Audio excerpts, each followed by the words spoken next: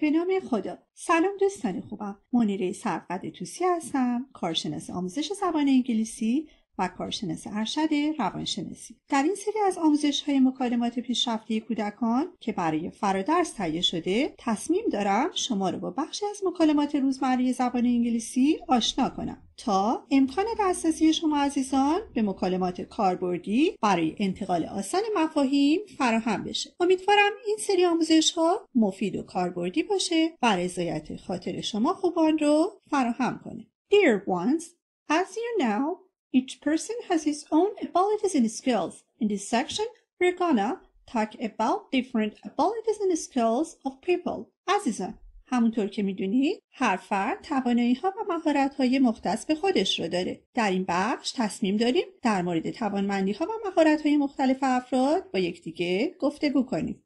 First, let's get acquainted with some of the main words of this chapter by reviewing them through a picture dictionary. در ابتدای اجازه بدید از طریق لغتنامه تصویری با لغات اصلی این فصل آشنا بشید. New words. لغات جدید. Calligraphy, sewing, exhibition, collection, competition, championship, soloist, actor, driver's license. بسیار خوب دوستان خوبم. تصور کنید در کلاس مهارت‌های مطالعه شرکت کردید و مربی کلاس درباره مهارت‌های مختلفی که دارید یا قصد دارید کسب کنید با شما صحبت می‌کنه. در ابتدای جلسه مربی صحبتاش رو اینطور شروع می‌کنه. اینستراکتور یا مربی میگه Dear skill learners، مهارت آموزان عزیز، به جای کلمه learners میتونیم از کلمه students استفاده کنیم. As you know, all of us have many hidden and unique talents and abilities. همونطوری که میدونید همه ما استعدادها و توانایی‌های نهفته و منحصر به فردی داریم. به جای کلمه hidden به معنی نهفته میتونیم از کلمه potential به معنی استعداد نهفته و ذاتی و به جای کلمه unique به معنی منحصر به فرد میتونیم از کلمه special به معنی خاص و ویژه استفاده کنیم. That depending on the environmental conditions we succeed in flourishing a part of them. که بسته به شرایط محیطی موفق به شکوفایی بخشی از اونها میشیم. So, I'd like to know about your abilities and what you can do. بنابراین مایلم در مورد توانمندی‌های شما بدونم و اینکه چه کارهایی میتونید انجام بدید. دوستان خوبم، عبارت what you can do چون در ادامه جمله خبری اومده به صورت خبری و توضیحی به کار رفته. در غیر این صورت و به تنهایی حتما میبایست به صورت پرسشی یعنی به صورت عبارت What can you do به کار بره. شما به عنوان فردی که در کلاس حضور دارید میگید I'm able to make websites and do computer programming. من این توانایی رو دارم که وبسایت بسازم و برنامه نویسی کامپیوتری رو انجام بدم. به جای عبارت I'm able to میتونید از عبارت can یعنی I can make websites استفاده کنید و به جای عبارت do computer programming میتونید از عبارت write computer programs هم استفاده کنید. I can also speak English fluently and translate different texts. من همچنین میتونم انگلیسی رو روون صحبت کنم و متون مختلف رو هم ترجمه کنم. به جای کلمه fluently میتونید از عبارت very well استفاده کنید. مربی به شما میگه excellent، عالی است. به جای کلمه excellent میتونید از کلمات دیگه‌ای مثل fantastic، bravo، very well and very good هم استفاده کنید. You are very talented. شما خیلی با استعداد هستید. به جای کلمه talented میتونید از کلمات دیگه‌ای مثل gifted یا able هم استفاده کنید. Do you know another language too؟ زبان دیگه‌ای هم بلدی؟ به جای کلمه another میتونید از the other language هم استفاده کنید. شما پاسخ میدید a little Arabic and French. کمی عربی و فرانسوی بلدم. به جای a little میتونید از a bit Arabic and French هم استفاده کنید. But not as much as English. اما نه به اندازه انگلیسی.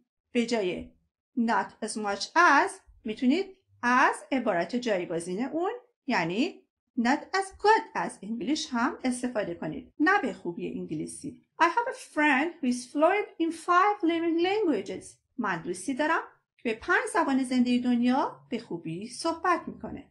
مربی میگه It's very interesting. خیلی جالبه. به جای کلمه interesting میتونید از کلمه attractive هم استفاده کنید. خیلی جذابه. Maybe your friend is a genius. احتمالاً دوست شما یک نابغه است. به جای maybe میتونید perhaps رو هم به کار ببرید که به معنای شاید هستش. Please all of you express your abilities. لطفاً همه توانایی هاتون رو بیان کنید. به جای express به معنای بیان کردن میتونید از لغات say هم استفاده کنید. نادر میگه I can swim well and I plan to get my driver's license in the near future. من میتونم خوب شنا کنم و در آینده نزدیک تصمیم دارم گواهینامه رانندگیم رو هم بگیرم. همونطور که بهتون گفتم به جای can میتونیم از عبارت be able to هم استفاده کنیم. یعنی اینجا بگیم I am able to swim well. همینطور به جای عبارت driver's license میتونیم از عبارت driving license هم استفاده کنیم. مربی میگه It's very nice. خیلی خوبه. به جای این عبارت میتونیم از عبارت It's very good هم استفاده کنیم. I learned from my father how to drive when I was a child. من وقتی بچه بودم از پدرم رانندگی کردن رو یاد گرفتم. به جای child میتونیم از کلمه kid هم استفاده کنیم. هومن میگه I can skate very well and I also know how to ride a horse. من قادرم خیلی خوب اسکیت بازی کنم و همینطور اسب سواری رو هم بلدم. مربی میگه I fell off a horse once when I was a child. من یک بار وقتی بچه بودم از اسب افتادم. And that made me stop riding horses. و این اتفاق باعث شد دیگه از سواری نکنم. به جای made به معنای باعث شدن میتونیم از کلمه caused به این صورت استفاده کنیم. That caused me to stop riding horses. Although I enjoy watching horse races. هرچند از تماشای مسابقات از سواری لذت میبرم. به جای although میشه از however استفاده کرد. تارا میگه I can draw beautiful pictures of nature that are very real. من میتونم تصویرهای زیبایی از طبیعت بکشم که خیلی واقعی هستن. به جای کلمه real میتونید کلمه realistic رو به کار ببرید. مربی میگه well done. آفرین. به جای well done میتونید از عبارت good job هم استفاده کنید. Next person please. نفر بعد لطفاً. آرمان میگه I'm good at sports. من در ورزش خوب هستم. I can play basketball and football well. من میتونم بسکتبال و فوتبال رو به خوبی بازی کنم. And run very fast. و خیلی سریع هم بدوم. دوستان خوبم، برای بیان توانایی ها از can استفاده میکنیم و در مورد عدم توانمندی ها از کلمه cannot یا can't استفاده میکنیم. به عنوان مثال I can run very fast but I cannot jump high.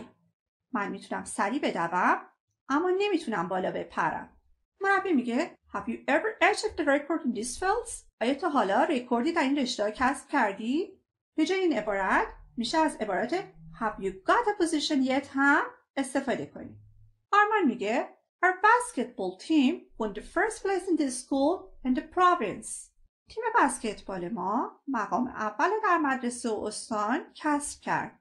I also won the third place in the national track and field competition. همچنین من مقام سوم مسابقات دو میدانی رو در سطح ملی به دست آوردم. به جای track and field به معنی دو میدانی میتونید از کلمه athletics هم استفاده کنید.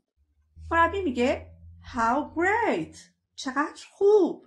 به جای این عبارت میتونیم از کلمات دیگه مثل That's excellent, That's wonderful, That's fantastic هم استفاده کنیم. I play in the volleyball team, but our team hasn't won a position so far. من در تیم والیبال بازی میکنم اما تیم ما تا حالا مقامی کسب نکرده. Although the effort is more important than the result. هرچند تلاش از نتیجه مهمتره. به جای although however و به جای important میتونیم از valuable هم استفاده کنیم. یعنی تلاش از نتیجه با ارزش تره. دارا میگه I have a black belt in karate and I won the third place in the national championship in the adolescent age group. من کمربند مشکی کاراته دارم و در قهرمانی کشوری مقام سوم نوجوانان رو کسب کردم. به جای کلمه adolescent میتونیم از کلمه teenage هم استفاده کنیم.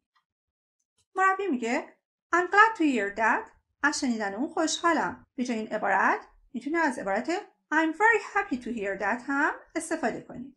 مونا میگه I'm not good at sports but I'm good at arts like watercolor painting and pottery. من در ورزش خوب نیستم اما در هنر مثل نقاشی آبرنگ و سفالگری خوب هستم. I work somewhat professionally. من تا حدودی حرفه‌ای کار میکنم. به جای somewhat میتونیم از کلمه rather یا quite هم استفاده کنیم. مربی میگه Do you have good handwriting too? آیا دستخط خوبی هم داری؟ مونا میگه I have a relatively good handwriting and I'm interested in the art of calligraphy. من دستخط نسبتا خوبی دارم و به هنر خطاطی هم علاقه‌مندم. به جای کلمه relatively میتونیم از کلمه fairly هم استفاده کنیم و به جای عبارت I'm interested in میتونیم از کلمه I like the art of calligraphy هم استفاده کنیم. مربی میگه Excellent. Good handwriting is an art like calligraphy. دستخط خوب هم مثل خطاطی یک هنره. Have you ever exhibited your works? تا به حال آثارت رو به نمایش گذاشتی؟ به جای کلمه exhibited میتونیم از کلمه display به معنی نمایش دادن هم استفاده کنیم. مونا میگه I exhibited my works in a local exhibition. من آثارم رو در یک نمایشگاه محلی به نمایش گذاشتم. مربی میگه How was the public reception of your works? استقبال عمومی از آثار چطور بود؟ به جای این عبارت میشه از عبارت Were your works noticed؟ یا آثارت مورد توجه واقع شدند هم استفاده کرد. مونا میگه Thanks God. خدا رو شکر. It was promising and encouraged me. استقبال اونها امیدوار کننده بود و باعث دلگرمیم شد. به جای promising به معنی امیدوار کننده میتونیم از hopeful هم استفاده کنیم. مربی میگه How God؟ چقدر خوب. I'm sure there are many talented people here. مطمئنم افراد با استعداد زیادی اینجا حضور دارن. امید میگه I played in a school theater group and was a soloist in choir group. من در گروه تئاتر مدرسه بازی میکردم و در گروه سرود هم تک‌خوان بودم. به جای کلمه soloist به معنی تک‌خوان میتونیم از کلمه سینگر به معنی خواننده و به جای کلمه choir به معنی گروه سرود میتونیم از کلمه choral یا chorus هم که وابسته به گروه سرود هست استفاده کنیم. I've decided to become a successful actor and singer in the future. من تصمیم دارم در آینده هنرپیشه و خواننده موفقی بشم. مربی میگه You will surely get what you want. حتما به اونچه که میخوایی میرسی. شیوا میگه I have a good talent in cooking, baking and making desserts. من استعداد خوبی در آشپزی، شیرینی‌پزی و درست کردن دسر دارم. I want to develop my talents and become a skillful person. من میخوام استعدادامو شکوفا کنم و فرد ماهری بشم. به جای کلمه develop میتونیم از کلمه improve استفاده کنیم. مربی میگه In my opinion, you are a successful person now. بقیده من الان فرد موفقی هستی. به جای عبارت in my opinion میتونیم از عبارت in my view استفاده کنیم. سحر میگه I'm talented in designing and sewing and I learned more from my mother. من در طراحی خیاطی با استعداد هستم و از مادرم یاد گرفتم. I'm going to be a clothes designer. من در نظر دارم یک طراح لباس بشم. به جای کلمه clothes designer میتونیم از عبارت a fashion designer یا a dress designer هم استفاده کنیم. instructor یا مربی میگه It seems great. عالی به نظر میرسه که به جای این عبارت از عبارت It looks great هم میشه استفاده کرد. فرهاد میگه I have a talent for writing poetry and I have written a collection of poems. I wish to become a great poet. من در شعر نوشتن استعداد دارم و یک مجموعه شعر نوشتم. من آرزو دارم شاعر بزرگی بشم. دوستان خوبم، poetry به معنای شعر و شاعری، poem به معنای شعر و poet به معنای شاعر هستش. مربی میگه I hope so. منم امیدوارم. Have you ever published your poems in a book? تا به حال اشعارت رو در کتابی چاپ کردی؟ فرهاد میگه Not yet. هنوز نه. But a publisher has promised to edit and publish a collection of my works soon. اما یک ناشر قول داده به زودی یک مجموعه از آثارم رو ویرایش کرده و منتشر کنه. Meanwhile, my elder sister is grandmaster of chess. در ضمن خواهر بزرگترم استاد بزرگ شطرنجه. دوستان خوبم، وقتی به یکی از اعضای خانواده اشاره می‌کنیم از کلمه elder استفاده می‌کنیم. به عنوان مثال Sarah is my elder sister. اما وقتی منظور نظرمون مقایسه کردن هست از کلمه older استفاده می‌کنیم. به عنوان مثال Sarah is 2 years older than me. سارا 2 سال از من بزرگتره. مربی میگه Congratulations to all of your dear ones. تبریک به همه شما عزیزان. I'm honored to be in your company. افتخار میکنم که در جمع شما هستم. به جای این عبارت از عبارت It's an honor to be here among you هم میشه استفاده کرد. I hope your success will continue throughout your life.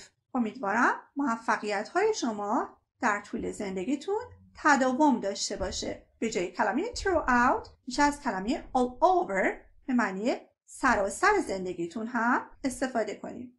Now we have a short break. After 10 minutes we'll start our class again. حالا استراحت کوتاهی داریم و پس از 10 دقیقه کلاسمون رو مجددا شروع میکنیم. Very good my dear friends. Now let's review whatever we have learned through some more exercises. بسیار عالی دوستان خوبم. حالا اجازه بدید هر آنچه رو که یاد گرفتیم از طریق تمرینات بیشتر با هم مرور کنیم. Fill the blanks with the suitable words. جاهای خالی رو با کلمات مناسب پر کنید. Instructor. I'd like to blank یا جای خالی about your abilities and what you can do. Very good. I'd like to know. مایلم در مورد توانمندی های شما و هر آنچه که میتونید انجام بدید بدونم. You, I'm, blank یا جای خالی, make websites and do computer programming. Great! I'm able to make websites. من قادرم وبسایت بسازم و برنامه نویسی کامپیوتری رو انجام بدم. Instructor. Excellent. You're very talented. Do you know, جای خالی, language too? Good job. Do you know another language too? آیا زبان دیگه هم بلدی؟ You. I have a friend who is fluent in 5 blank یا جای خالی languages. Fabulous. I have a friend who is fluent in 5 living languages. دوستی دارم که بهش 5 زبان زنده دنیا مسلطه. Nader, I can swim well and I plan to get my جای خالی license in the near future. Excellent. To get my driver's license. من میتونم شنا کنم به خوبی و تصمیم برم گواهینامه رانندگیم رو در آینده نزدیک بگیرم. Human. I can skate very well and I also know how to جای خالی horse. Fantastic. I also know how to ride a horse. من به خوبی میتونم اسکیت بازی کنم و همینطور اسب سواری رو هم بلدم. Tara. I can جای خالی beautiful pictures of nature that are very real. Excellent. I can draw beautiful pictures. من میتونم تصویرهای زیبا از طبیعت بکشم که خیلی هم واقعی هستن. Arman. I'm good at sports. I can جای خالی basketball and football well. Very good. I can play basketball and football well. من میتونم به خوبی بسکتبال و فوتبال بازی کنم. آرمان I also won the third place in the national track and field. جای خالی. Good job. Competition. من مقام سوم مسابقات دو میدانی رو کسب کردم. Dara I have a black جای خالی in karate. Very good. Black belt. من کمربند مشکی در کاراته دارم. مونا I'm not good at sports, but I'm جای خالی at arts like watercolor painting. Fabulous. I'm good at arts. من در ورزش کردن خوب نیستم، اما در هنرهایی مثل نقاشی آبرنگ خوب هستم. مونا I exhibited my جای خالی in a local exhibition. Excellent. I exhibited my works in a local exhibition. من آثارم رو در نمایشگاه محلی به نمایش گذاشتم. امید I played in the school theater group and was a soloist in the جای خالی group. Well done. Choir group. من در گروه تئاتر مدرسه بازی می کردم و تکخوان گروه سرود بودم. شیوا I have a good جای خالی in cooking, baking and making desserts. Great. I have a good talent. من استعداد خوبی در آشپزی، شیرینی پزی و درست کردن دسر دارم. سحر I'm talented in designing and sewing. I'm going to be a clothes جای خالی. Wonderful. Clothes designer. من در طراحی و خیاطی استعداد دارم و میخوام که طراح لباس بشم. فرهاد I have a talent for writing poetry. I wish to become a famous جای خالی. Great. A famous poet. من استعداد در شعر گفتن دارم و آرزو دارم که یک شاعر بزرگی بشم. فرهاد A publisher has promised to edit and publish a جای خالی of my works. Very good. یک ناشر به من قول داده تا مجموعه آثارم رو ویرایش و چاپ کنه. Collection of my works.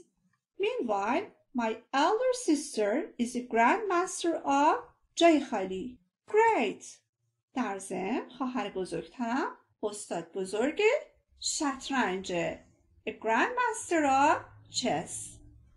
Very good. Thank you for your attention so far. I wish you the best, my good friends. دوستان خوبم، تا اینجا از توجه شما بسیار سپاسگزارم و براتون بهترین ها رو آرزومندم. In the name of God, hello my good friends. I hope you're very well. In this section, I intend to talk with you about various activities and hobbies in free time. So please accompany me. سلام دوستان خوبم. امیدوارم حالتون خیلی خوب باشه. در این بخش در نظر دارم درباره فعالیت‌ها و سرگرمی‌های مختلف در زمان اوقات فراغت با شما صحبت کنم. پس لطفاً همراه من باشید. Okay, dears, imagine that you're in a family gathering and you're talking to your family members about various activities and hobbies that you do in your spare time. So start the conversation by asking your grandparents what they do in their spare time. Okay, عزیزان. تصور کنید در یک جمع خانوادگی هستید و درباره فعالیت‌ها و سرگرمی‌های مختلفی که در اوقات فراغت به اونها می‌پردازید با اعضای خانواده‌تون گفتگو می‌کنید. شما گفتگو رو با طرح سوال از پدر بزرگ و مادر بزرگتون که در اوقات فراغت به انجام چه کاری مشغول هستند شروع می‌کنید. First, let's start by reviewing the picture dictionary together. در ابتدا اجازه بدید لغتنامه تصویری رو با هم مرور کنید. New words. لغات جدید. Gardening. Cooking. Hiking. Climbing. Painting. Exercise. Shopping. Swimming. Cycling. Fishing. Camping. Crossword puzzle. Okay, my dear friends, in different languages including English, we can use different words and phrases as long as it doesn't create a gap in the meaning of the sentence, which also increases creativity. دوستان خوبم، در زبان‌های مختلف از جمله زبان انگلیسی به جای یک کلمه یا جمله میتونیم از واژه‌ها و عبارت‌های مختلف به شرطی که خللی در معنای جمله ایجاد نکنه استفاده کنیم. پس جایگزین کردن کلمات متنوع در صورت حفظ معنای جمله نه تنها هیچ اشکالی نداره بلکه باعث رشد خلاقیت هم میشه. شما در جمع خانوادگی صحبتتون رو اینطور شروع میکنید. Your grandparents, what do you do most in your free time? پدر بزرگ و مادر بزرگ عزیز، در اوقات فراغتتون بیشتر چه کاری انجام میدید؟ به جای کلمه grandparents میتونید از عبارت grandpa و grandma استفاده کنید. به جای most به معنی بیشتر میتونید mostly رو جایگزین کنید و به جای free time به معنی اوقات فراغت میتونید از عبارت spare time استفاده کنید. پدر بزرگ میگه I usually read literary books and go hiking. I'm also very interested in gardening. من معمولا کتاب‌های ادبی میخونم و پیاده‌روی میکنم. همینطور به باغبانی هم خیلی علاقه‌مندم. به جای کلمه go hiking میتونید از عبارت‌هایی مثل take a walk, have a walk یا go for a walk استفاده کنید. دوستان خوبم، فرق hiking با walking در اینه که hiking بیشتر به پیاده‌روی در مسیرهای دشوار مثل دامنه کوه گفته میشه، اما walking به پیاده‌روی در محیط‌های معمولی اطلاق میشه. مادر بزرگ میگه I usually plan a weekend party, call my friends, watch historical movies and series and enjoy baking cake and cookies. من معمولا برای مهمونی آخر هفته برنامه‌ریزی میکنم، با دوستام تماس میگیرم، فیلم و سریال تاریخی تماشا میکنم و از پختن کیک و کلوچه لذت میبرم. عزیزان، به جای کلمه plan به معنی برنامه‌ریزی کردن میتونید از کلمه arrange استفاده کنید. به جای call به معنی تلفن زدن میتونید از phone یا تلفن استفاده کنید. به جای movies میتونید از films و به جای series به معنی سریال میتونید از serials استفاده کنید. در ادامه شما میپرسید What's your favorite hobby, Dad? سرگرمی مورد علاقه شما چیه پدر؟ پدر میگه I'm a big fan of watching football games, especially the Barcelona team. I'm also interested in climbing and camping on weekends. من طرفدار پرپاقرص تماشای بازی‌های فوتبال به خصوص تیم بارسلونا هستم. همینطور علاقه‌مند به کوهنوردی و موندن در طبیعت در تعطیلات آخر هفته هم هستم. به جای کلمه fan به معنی طرفدار میتونید از کلماتی مثل supporter, follower یا lover استفاده کنید. به جای کلمه especially به معنی خاص میتونید از کلمه particularly استفاده کنید. به جای interested in میتونید کلمه like رو به کار ببرید. کمپینگ به معنی موندن در طبیعت هست که میتونید به جاش از عبارت staying in nature استفاده کنید. شما در ادامه میپرسید Mom, what do you like to do in your spare time? مادر، شما در اوقات فراغتتون چه کاری دوست دارید انجام بدید؟ مادر میگه I usually stay at home and enjoy drawing, painting and reading psychology books. I also love to cook because it frees my mind from dealing with problems. من معمولا در خونه میمونم و از طراحی و نقاشی و خوندن کتاب‌های روانشناسی لذت میبرم. من همینطور عاشق آشپزی هم هستم چون فکرم رو از پرداختن به مشکلات آزاد میکنه.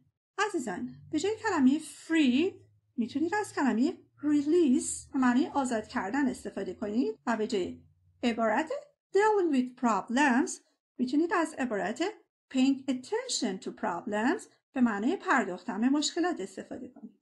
شما در ادامه میگید Please all the respected members of the family also participate in the discussion and tell us what kind of activities you do in your leisure time.